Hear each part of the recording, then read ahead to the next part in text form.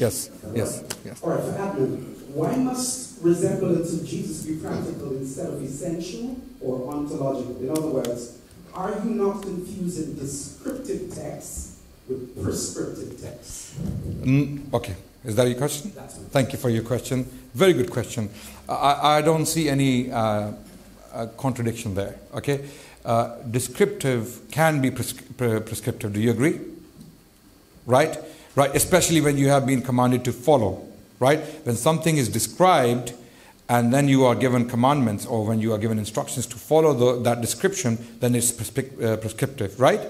This is how we reconcile between descriptive instructions and prescriptive instructions, or when instructions, when descriptive statements do become instructions. So this is how I see it. So when it comes to resembling Jesus, right, there are two ways to do so. Following his description or his appearance, right, outwardly, and following his prescriptions, which is his teachings, right?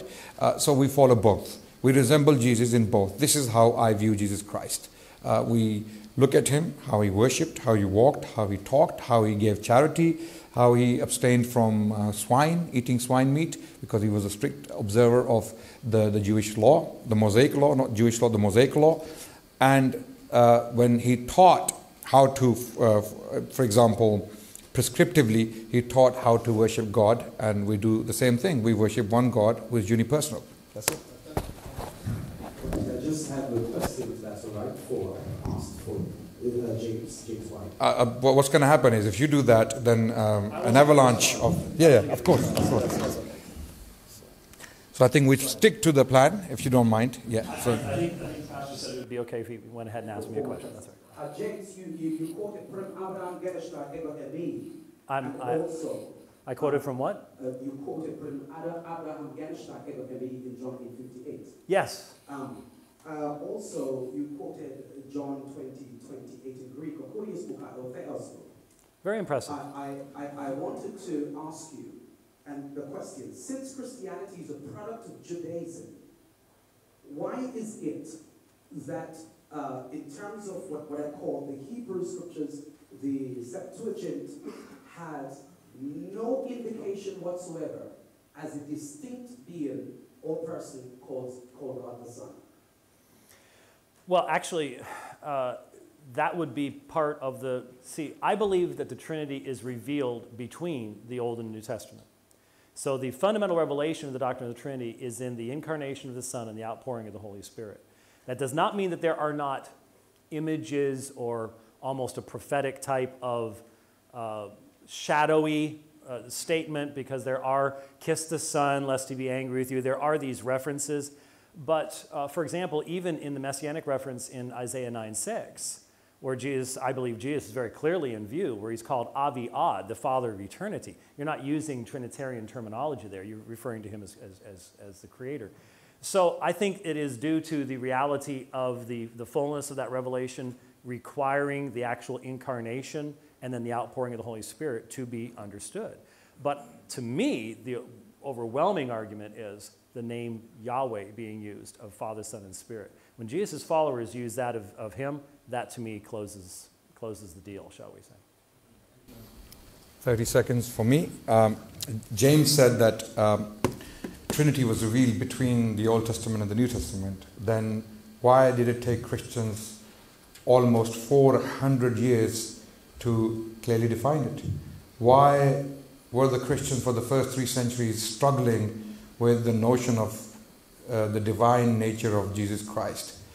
Why were the Christian church fathers not able to read all that into the scripture?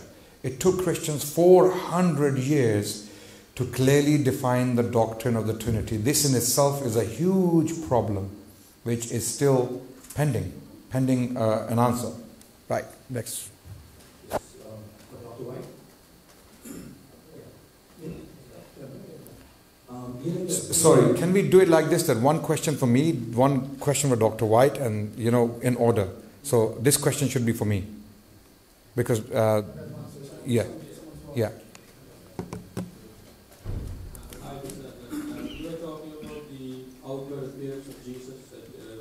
It's also more important, and you're talking about eating pork. And in says about there are other unclean animals that you're not supposed to eat, and in some surahs and hadith it says Muhammad was eating some unclean animals like camel and rabbit. So how do you respond to that?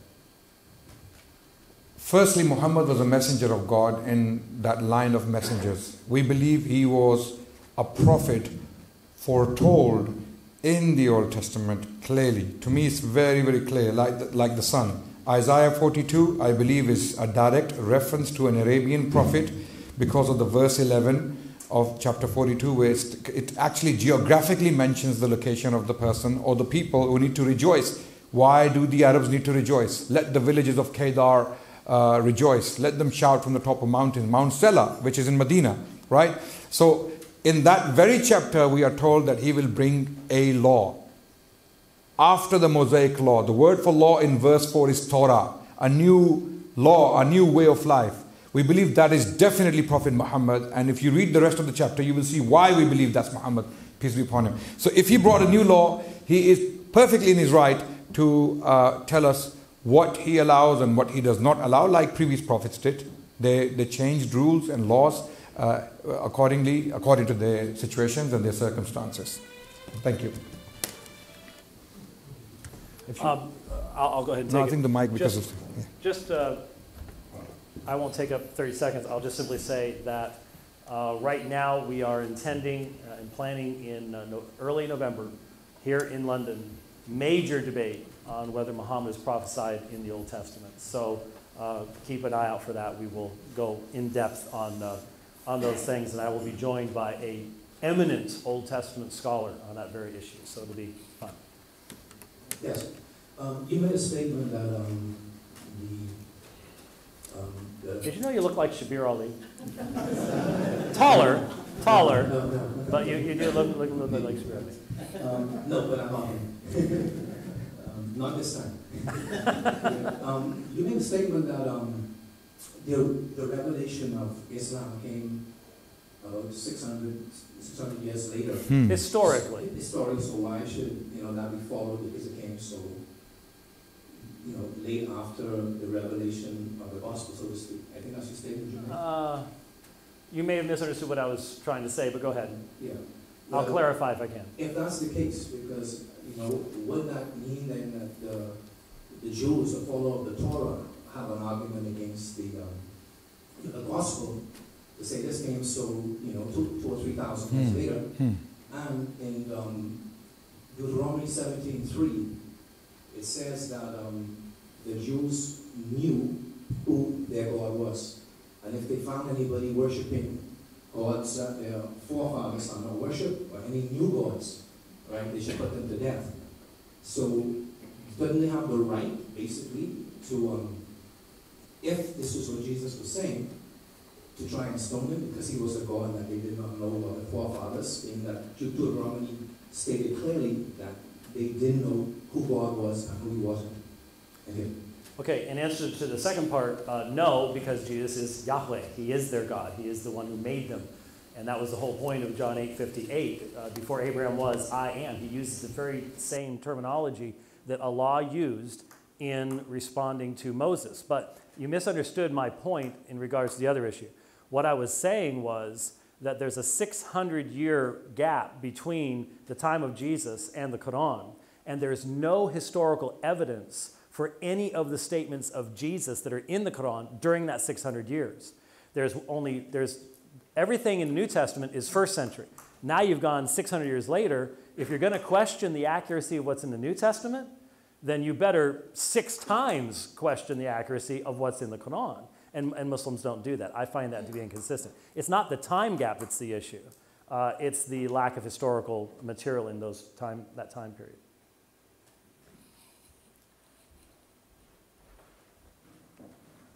Okay, very quickly.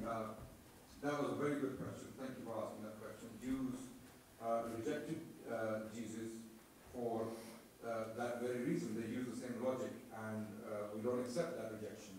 Jesus was indeed foretold prophet to the Jewish people and the Messiah. Also, the last point you mentioned was the New Testament and the Quran. If Quran is truly a revelation from God, then what's the problem of Quran correcting errors in the New Testament? There are clearly errors in the New Testament. There are mistakes there. The New Testament actually misquotes the Old Testament. Beep, beep, beep, beep. I have it set for a minute, so at 30 seconds I've got to come up with a different sound. Adnan would never make it as a radio announcer. I'm sorry. It would just, he'd be going into the news all the time. So, Adnan, you've been, it's such an open statement. Prostration has been quite a significant part of your argument. Yes. I would like to go through and, by example. I had one in John chapter 11 where Jesus is at the tomb of Lazarus, and it says there in verse 41, so they took the stone away, then Jesus looked up and said, Father, I thank you, you've heard me. Then he calls out Lazarus. The question, I suppose, is, does prostration make the efficiency of prayer or the efficacy of the prayer more likely, or what's the importance of it if here the prayer worked, that Lazarus came out of the tomb, even though Jesus looked up, he wasn't prostrate, so why the importance of the position? Very good question. Thank you for that question. You see, there are two ways to look at how we worship God according to the Old and the New Testament. Okay, one is the general way, and one is a specific way. Okay, how do we know general ways of worshiping God? Right, looking up, raising your hand, sitting down, okay, bowing, all these things. But there is something very, very consistent about prostration. Every single major prophet of the Old Testament prayed by prostrating. Joshua did it according to 5:14, Joshua 5:14. Right? Numbers, we are told Moses and Aaron, both of them did it.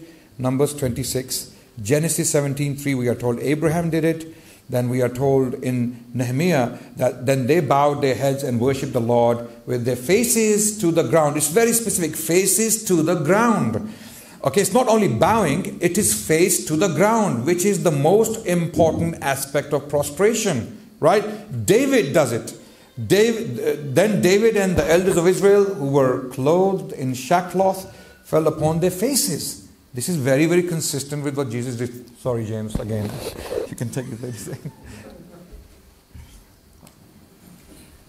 Just very briefly, the mere fact that prostration took place, like I said, does not mean that that was the normative means of prayer. That was not how the priest did that during the worship in the temple. Jesus did not do that every time he prayed, and the Father heard him. I just think it needs to be recognized that the singular act in certain situations does not make it normative for all people at all times. No, for me. It's for James. It's for James. Yeah. Thank you for a wonderful debate. I just wanted to ask, because I've had the pleasure of watching a number of your debates with... You looked familiar too. I watched a number of debates with yourself and Muslim scholars, such as Adnan Rashid. I watched all of your... We're going to be doing another debate this year, me and Abdullah. Yeah, I really enjoyed the first one you had. Yeah, that was really good. Yeah, and with Shabir Ali, obviously. We're debating again this year too. It's going to be a long year. Question. Sorry. And so to answer the question in terms I'm just talking. When I've watched the debates, I think for me the main kind of contention seems to be around the Trinity, with I think with all three of them, with all those the scholars that I mentioned, and so Bible speaks about the gospel being foolishness to the Jews and stumbling blocks to the Greeks. And like from your kind of perspective, when you are debating particularly Muslim scholars, what is the main kind of stumbling block that you kind of seem to be encountering most of the times? What seems to be the kind of the gap that? Okay. I would answer that by saying that for me the big frustration is that I believe that Adnan has done this. I believe every Muslim does this. Historically, the Quran comes after both the Torah and the Injil. But when you turn it around and make the lens through which you look at what came before it, you end up changing the fundamental message of what came before it. I would invite anybody who's interested. A number of years ago, I preached 85 sermons out of the book of Hebrews.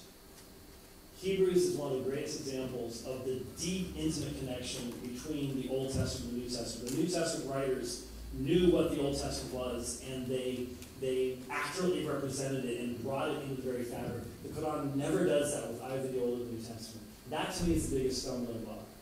It's very difficult to get past that so that the other side can really hear what it is you're saying.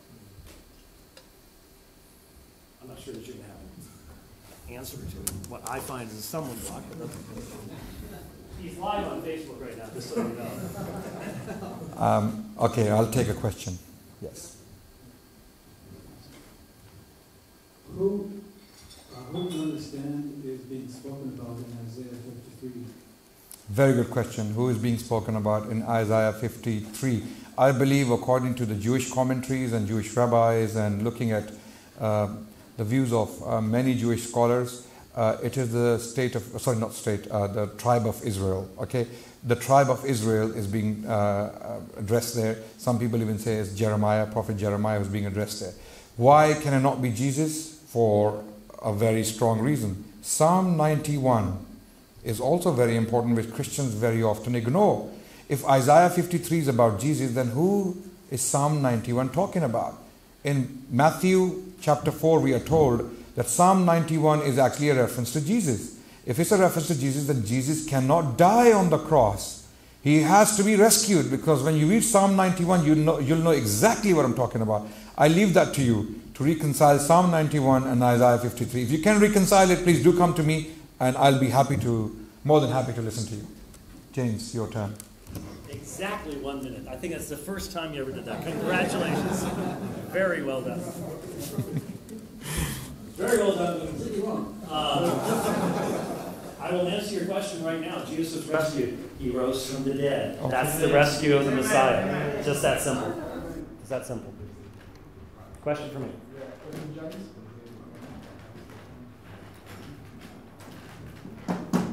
So this is with regards to the glory that you spoke about in John 17:5? 17:5, yes. So with regards to the very beginning of the passage where Jesus... The camera's right in your face. Is that high def? Clean your pores recently? So yeah, just reading the passage quickly, it says, now this is eternal life, that they may know you, the only true God, and Jesus Christ whom you have sent. Right. I don't know why we kept skipping verse 4. It says here, I brought you glory on earth by finishing the work you gave me to do. And then it goes on to say, and now, Father, glorify me in your presence with the glory I had with you before the world began. So where it says over here that Jesus explicitly says that the only true God, because I know you mentioned about God in different sense, and Adnan also mentioned about the Jews, elders being called God, and Elohim is used for Moses, I believe, in Hebrews 7:1. But he actually says the only true God. Now, true God can only be one. And according to Jesus, that true God is the Father. True God can only be one what? One. How many words are there? Yeah. Okay. Here's the answer. Over and over and over again. My main question was regards to the glory, actually. So you know that he shared, because I think that was your main contention with regards to that statement. That how is it possible for Jesus to have glory with the Father from the beginning? And I think you used the word co-glorious. Yes. Now, just like James did, James 2. Yeah. In Isaiah 42:8, it says the Father, my glory I will not give to another. Yes, he says, I'm the Lord, that is my name, and my glory. And what is that word, Lord? What is that word, Lord? Do you see in your translation there? Is it all in all caps? I read the English translation. But is it in all capital form? Well, they didn't have capitals in Hebrew, did they? No, but in English. Well, that's the interpreter's. Okay, let me answer your question. The reason I was asking you the question that you didn't want to answer for some reason is, if it's in all capitals, that's the English Bible translator's way of letting you know that the underlying Hebrew is Yahweh. That's Yahweh speaking. Yahweh says, I will not give my glory to another. The Lord is in capitals. Yes. That's what you're asking. Yes, and that's, it is in capitals. That's the point. Yes. That's Yahweh speaking. And why do New Testament writers consistently take those passages and apply them to Jesus? just as Paul does in the Carmen Christi, as John does in John 12:41 in regards to Jesus. See, that's the point. When you talk about the one true God, there is one true God, Yahweh. But the New Testament taken as a whole, both in the Gospels, Paul, everybody else, identifies the Father as Yahweh. It's the Father who in Isaiah 53 lays our sins upon the Messiah. Identifies the Son as Yahweh, Psalm 102, 25-27 applied to him. And the Spirit is the Spirit of the Lord, L-O-R-D, in caps, Spirit of Yahweh. One name, three different persons. One being of God, three persons. That's called the doctrine of the Trinity. That was my question actually. Because glory, he doesn't share the glory. Yahweh in the Old Testament. You're assuming Unitarianism. That's what I was just responding. My response to that, yes, she did not answer the question, because glory, when what we believe is the Father speaking in the Old Testament, and this is how the Jews understood it. According to the book of Isaiah, chapter 63, verse 16, Father is speaking to the Israelites. It is the Father. And how do we know this? In the Gospel of John, again, chapter 8, verse 58, Jesus confirms that you, the Jews, it is the Father who glorifies me, who you, the Jews, actually worship as God. So the Jews only knew the Father. And the Father is telling them, I will not share my glory with anyone. Why do the Jews have to believe that now? If the New Testament authors are claiming that there is now glory for Jesus Christ also, why do they have to believe that new version? That's my 30 seconds gone. Next question for me, yes. I forgot to start. sorry about that. So it's the final question for Adnan, and then one more for James. Adnan, I've heard from you as well, from the majority of Muslims, that basically you question the reliability of the Bible, especially of the New Testament. You can it's corrupted. Partly, yes. Yeah, partly corrupted.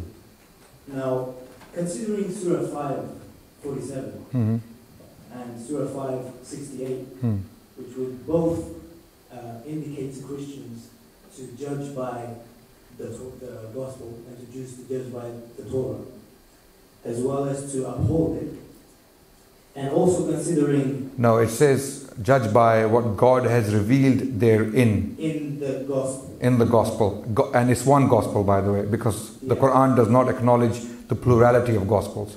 So the four gospels are the gospel according to Matthew, the gospel according to Mark. So it's still the Quran is saying gospel according to Jesus. Yeah, it's the gospel. Do you have that? We have the gospel according to Mark, the gospel according to Matthew.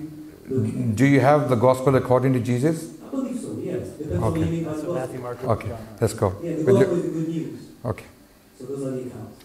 Right. Anyway, considering that, considering that the Quran affirms clearly that those are reliable scriptures, and it also affirms that, let me just get it here.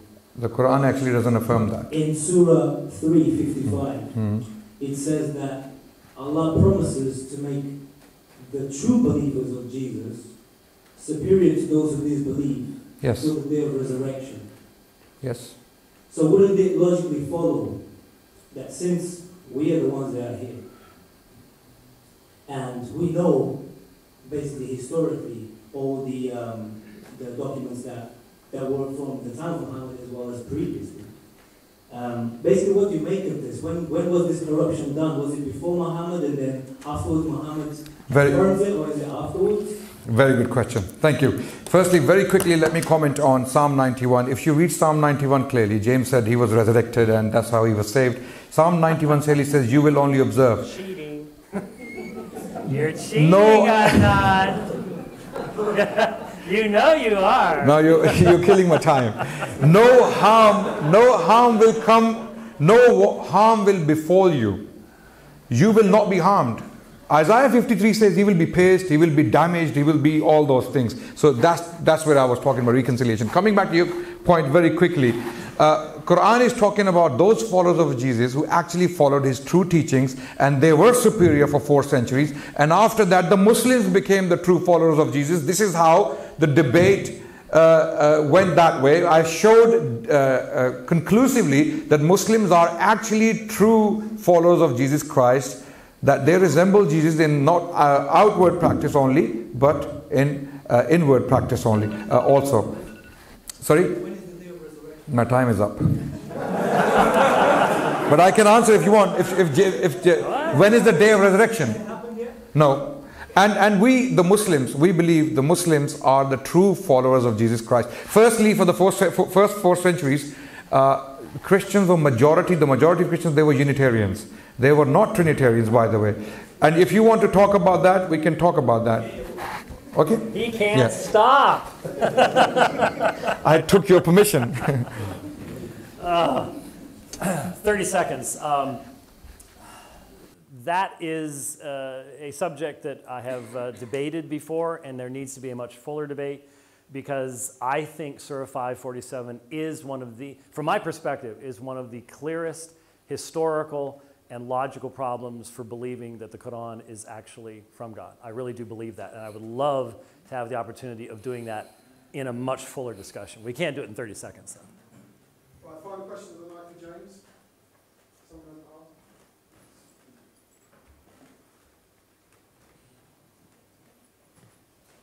Right, so my question is actually regarding what has Jesus ever said that he was divine or God in that nature. And from my reading, I've seen Revelation 22:30, where he says, I am the Alpha and Omega. So what's your understanding of what Jesus says there? Oh, there are a number of texts in the book of Revelation. I just would assume most of the time, I'm sorry, whoops. Hey, you took a bunch of extra time. I'll just borrow some of it back. Most of the time when that argument is made, the Muslim is limiting the statements to only the Gospels and not anything outside of that, and normally the book of Revelation isn't included. But yes, Jesus identifies himself as the Alpha and Omega, the beginning and the end, the first and the last. He's identified as Lord God Almighty in the book of Revelation. He's called our great God and Savior in Titus 2:13, our God and Savior in 2 Peter 1:1. It's all through the text of the New Testament, but that's in perfect harmony and consistency with Jesus' own statements, where he says, before Abraham was, I am, not my memory, not my knowledge in God's foreknowledge, I am, I was in the presence of the Father glorious, and that's why he accepts Thomas's worship as well. So there is a wonderful, beautiful consistency all across the New Testament on that subject. My 30 seconds. 30 seconds. You see this little hand right there on the thing there? See how that goes around? Okay, I'll look at it now. So, ladies and gentlemen, thank you so much for listening to us again today. I would like to thank you all for being an amazing audience. I would like to thank James again for being an amazing interlocutor. And God bless you all. We love you all. I hope to continue in this spirit for the coming years. And hopefully we will find out, if not in this world, on the Day of Judgment, whether Jesus actually was a Muslim or resembled Muslims more or not. Thank you so much for listening. Thank you.